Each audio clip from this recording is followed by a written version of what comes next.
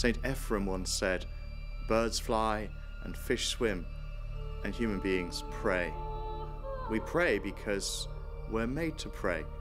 We're God's creatures, but we're creatures that have a mind and a heart, and we're supposed to respond to our Creator.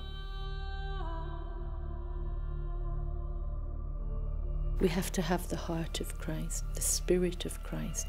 That's got to flood us through so that we become one with God.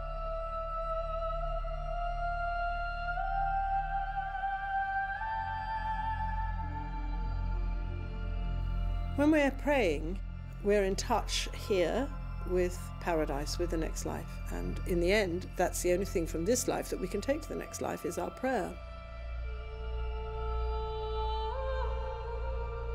If we're not praying in this life, how are we to acclimatize ourselves to that which will be forever, which is our final state? Prayer is getting ready for that.